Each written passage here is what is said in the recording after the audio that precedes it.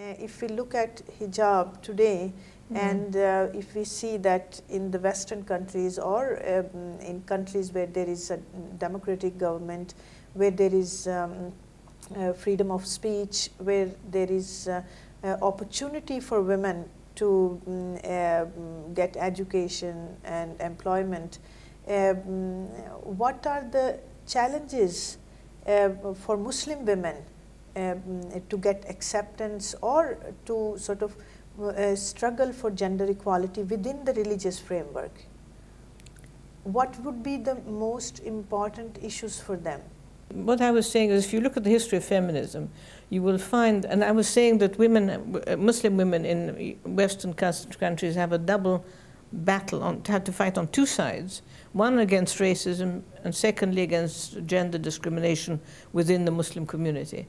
And you know, historically, if you look at the history of feminism, you will find that this has been the tradition since the rise of feminism. It began with black women, who were the first people in this position, African American women, I mean, in the American context, who were the leaders in the fighting against white feminism, who were stigmatizing blacks as, you know, you know, innately. What's the word I'm looking for? That the male chauvinism among blacks was worse than among whites, and so on. And black women, very famously, a woman called Audre Lorde, I don't know if you read her work. Yes, I have. So there's a whole lot of women. There are Mexican American women. There's, you know, there's, I forget her name, Gloria Anzaldúa, Bell Hooks. All of these have been working in that tradition of contesting the claims of the dominant society as to their secondary status and the inferiority of their culture.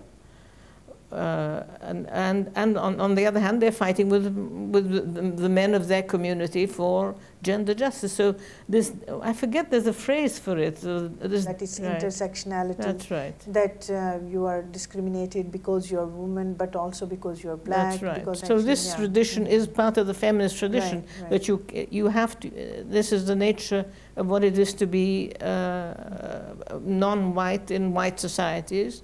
And nowadays, you see, again, we have shifting terms. I mean, 20 years ago, the only issue was that you were non-white. Right. And now it's whether you're Muslim in particular. Right. Muslim is a very new category to be concerned about. Black women, that association with feminism, that was on much more secular level. But immediately, this shift which is happening towards religion, religion is basically considered to be a very oppressive element, even if it's Christianity or Judaism or Islam. So I think the concern of many women is that how do we deal with this shift today? Yes. You know, there is quite an honorable line of religious feminists in America, anyway, from Judith Plasko, who's, you know, Jewish feminist, to my colleague Elizabeth Schussler-Ferenczer, a Christian feminist, who are theologians in Judaism and Christianity, and they have been fighting against secularism because they see secularism as oppressing them and as too much the dominant culture, and that it fails to respect different ways of thinking, which are religious ways of thinking. So that's one element. And the other element is now we have a new crop of Muslim feminists, religiously committed, not just people of Muslim background, religiously committed Muslim feminists. And certainly they include among them African American, who have the tradition of contesting race and contesting gender, and they are committed Muslims.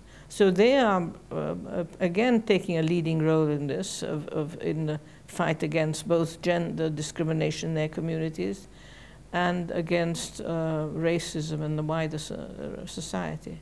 When secularism becomes oppressive in a sense that all others are not respected, So there is a time to worry about secularism as well, because it becomes also kind of belief, and it also kind of fundamentalism in itself. But on the other hand, I also see that as a kind of progressive elements, I mean, opening towards individual freedom, I mean, the right of the individual to decide things instead of thinking in groups. And so religious ideologies are often kind of, although individual is important, but mostly there are certain kind of values which individual has to submit. And there I feel a little worried about this women's position, like how we would achieve gender equality. What are the issues Muslim women are taking up within the religious framework? Well, the issues, I mean, again, I will answer you, but the thing is, I think they apply across the board. I don't think it's just Islam, but I'll tell you how they apply in Islam. But I mean, for one thing, I mentioned in my talk yesterday the interpretation of a particular verse. Are men permitted to beat women or not? Who has the right to, as I said, one of the women of today who published a new translation of the Quran 3 years ago, is arguing that the translation which says you may beat them is mistaken, is wrong. This is not what the word means. So if women are in a position to discuss, is this the origin of the word? Is that what the word means or not? That's a very critical fact, and that's just one verse. Any verse which it seems to imply patriarchy is brought into question. And if women who are committed feminists or committed to women's rights take up these questions, that would instantly make a huge difference. And so this, and they can they're taking up at the moment, for instance, they want equal rights within the mosque. They want to be able, some of course, not all, but some women are demanding that, or some demanding the right to religious leadership.